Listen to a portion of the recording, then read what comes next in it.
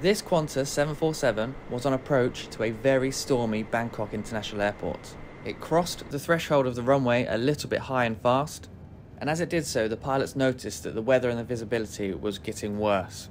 The captain then informed the first officer to go around, but then just 1 second later, the captain put his hand on the first officer's hand, which was now on the thrust levers, and retarded the thrust levers.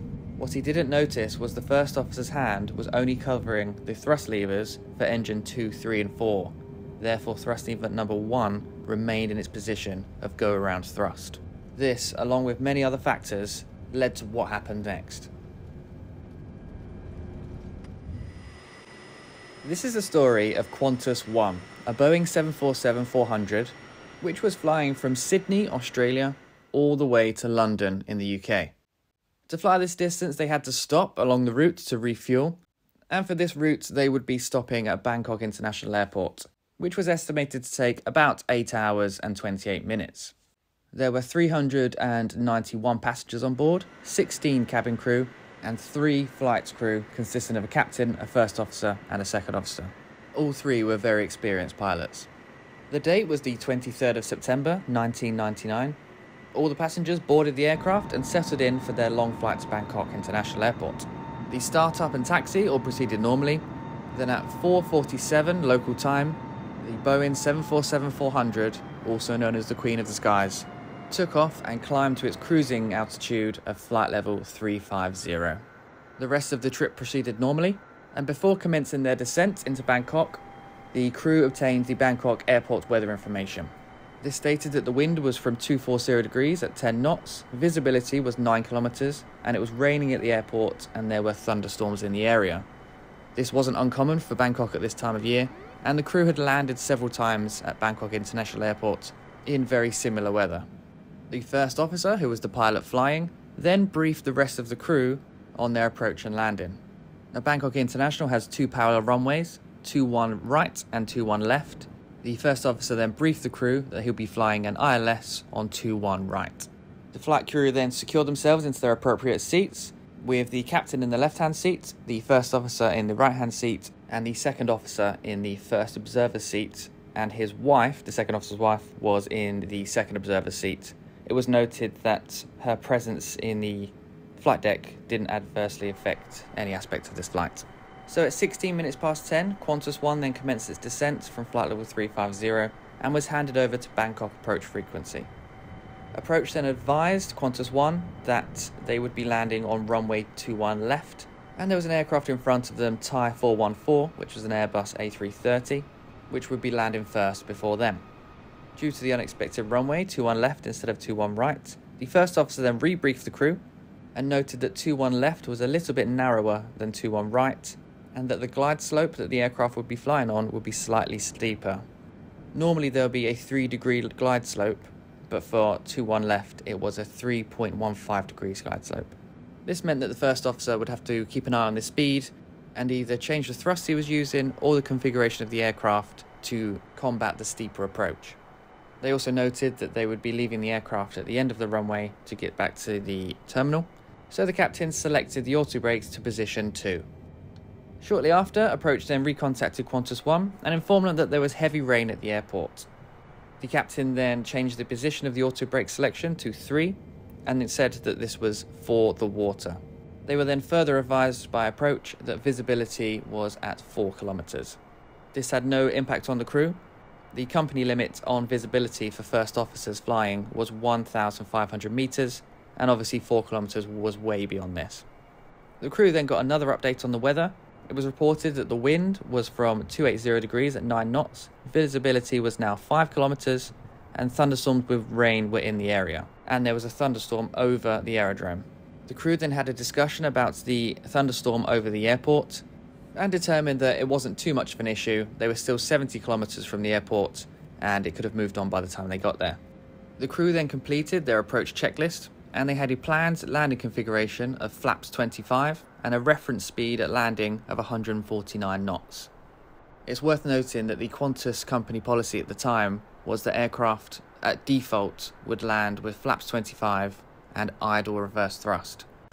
The 747 did have the option to go to flaps 30, which allowed it to land at a lower speed, and also to use maximum reverse thrust. But both of these options increased the fuel burn and thus cost for the company. Qantas One was then instructed to change its radio frequency from approach to arrivals. They then advised Thai 414, which was the aircraft ahead, that there was heavy rain over the aerodrome, and that there will be another aircraft, Qantas 15, a Boeing 747-300, which was going to land between Thai 414 and Qantas One. Qantas One was then cleared for the ILS on runway 21 left. At this point, the aircraft was clear of cloud and not in any rain, but there was a visible storm cell over the airport. Again, this wasn't too much of a shock to the crew. This was a common occurrence in Bangkok, and they were conscious of the possibility of turbulence, wind shear, and reduced visibility. During the approach, the captain made several suggestions to the first officer to reduce speed, which he acknowledged and applied the speed brake to reduce the speed for this period of flight. At 10:40, Thai 414 then landed and reported to air traffic that they had good braking control on the runway. At the same time, there was a special weather observation taken at Bangkok Airport.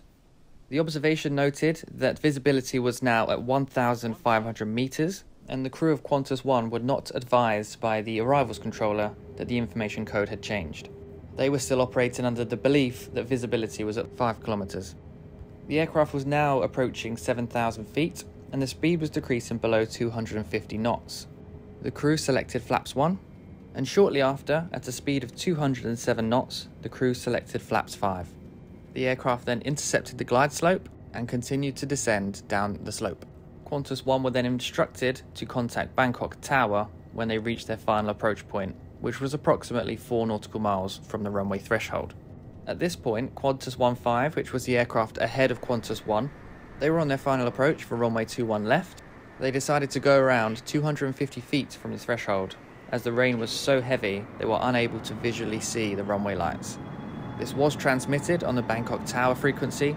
However, the crew of Qantas One were still with arrivals, and they did not hear this transmission, nor were they informed of the go-around by arrivals. Just below 3,000 feet, the crew then selected flaps 10. At a speed of 201 knots, they then extended the landing gear. At 2,200 feet, the first officer then disengaged the autopilot and the autothrottle, as he wanted to manually fly the aircraft to maximise the opportunity for some hands-on flying. The crew then selected flaps 20. Then at an altitude of 1,900 feet, at the speed 165 knots, the crew selected their final flap setting, which was flaps 25. And just a reminder that their reference speed, the speed they wanted to be over the threshold, was still 149 knots. They then passed 4 nautical miles to the threshold and switched to the tower frequency. Tower then advised them that caution, runway wet, and braking action reported by Airbus 33 is good. At this point, the crew of Qantas One were still unaware that the aircraft in front of them had gone around, so they assumed that the aircraft mentioned by the tower frequency had just landed immediately in front of them.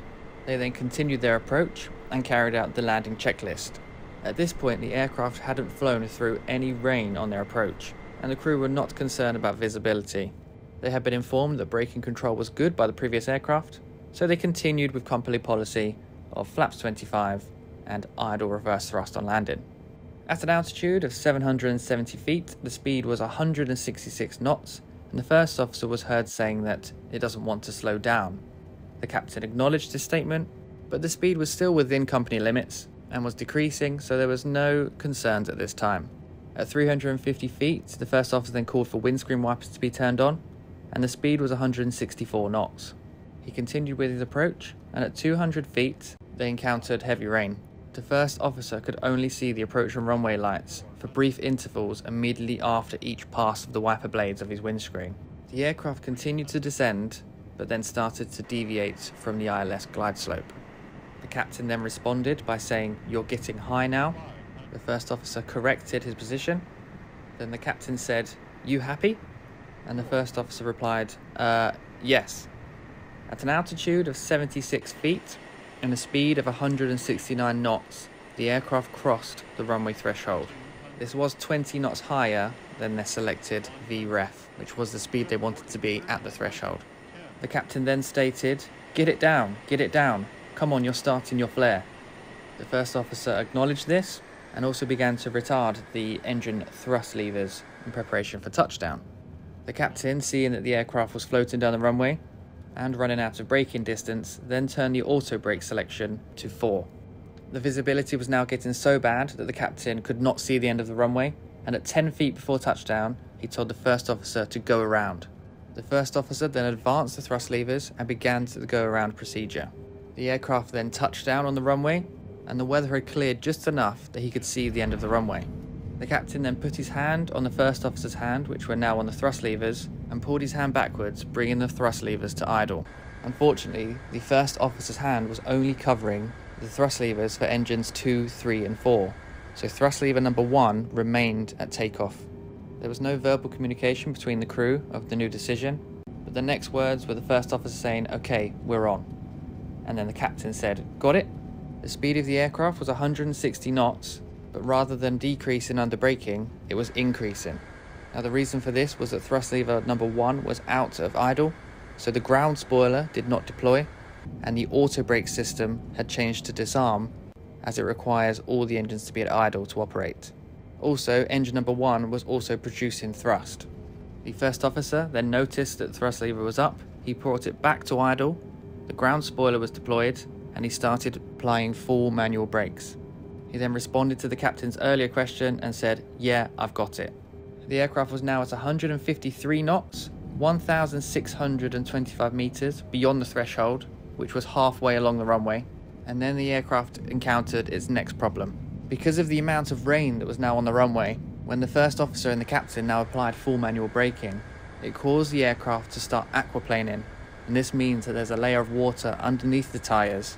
It's basically water skiing, but this means there was barely any friction between the tyres and the runway, so the aircraft was not slowing down anywhere near as quickly as it needed to. The aircraft continued down the runway, deviating from the centre line before then regaining track, and the aircraft was now at 134 knots with only 1,000 metres of runway remaining. The aircraft then entered the 100-metre stopway at the end of the runway at 96 knots, and then at a speed of 88 knots, the aircraft overran the stopway. It then continued along the grass and crashed into the ILS localizer antenna, causing the nose gear and the right-hand gear to rip off, and engines 3 and 4 to then dig into the ground. The aircraft then fell onto its belly and slid along the ground before then coming to a stop with its nose resting on the airport perimeter road. This was 220 metres beyond the end of the stopway of the runway. There were no serious injuries as a result of this incident, but there were 38 minor injuries reported from both the crash and the subsequent evacuation. Now on the face of it, this incident seems quite simple. There was a crew that was unaware of the contaminated runway they were going into. They landed high and fast, and as a result of a little bit of poor CRM, the aircraft didn't deploy ground spoilers, which would have assisted with braking, or begin auto braking under the system that they had switched on. There was also no use of reverse thrust, either in idle or full reverse thrust. But there were several factors that led to this incident. It was quite a dynamic and evolving situation, but also an element of complacency and protocol which led the pilots down certain paths. One of the main issues obviously being the crew not being aware of the condition of the runway, but also receiving information that confirmed their own bias. Yes, there was rain reported on the runway, but they'd equally just been told that the aircraft that had landed in front of them had good braking action.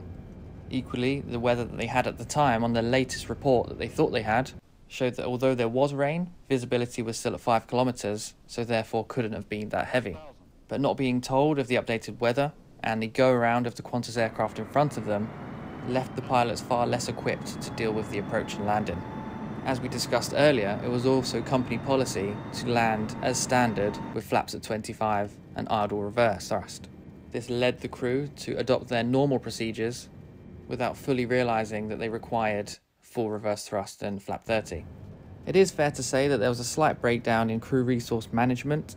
Yes, it was an extremely dynamic situation and lots of things were happening at once, but when the captain moved the thrust levers without any sort of verbal indication, this did lead to some confusion in the cockpit and subsequently meant that the thrust lever was missed, so the ground spoiler was not deployed and the auto braking was not used. This confusion with the thrust levers is also probably what led to the reverse thrust not being used, as the muscle memory and the standard procedure of the pilots had been interfered with, as they had to handle an unusual thrust lever setting whilst in the landing role. Now, there was a fair few safety recommendations that came out of this incident. Qantas updated their simulator training program. This was to include exercises landing at flap 30 with full reverse required, and other situations where the pilots would have to decide which one was appropriate to use. There was also a flight standing order issued by the Flight Operations Branch titled Landing on Contaminated Runways. There was also an update to the training of second officer procedures, and Qantas updated its CRM training to reflect the latest worldwide research. Now, there was many other points relating to the emergency evacuation that was carried out, but that's far too in-depth to go through in just this video. There is another channel called Mentor Pilot who goes into that in quite a lot of detail. I'll leave a link in the description below.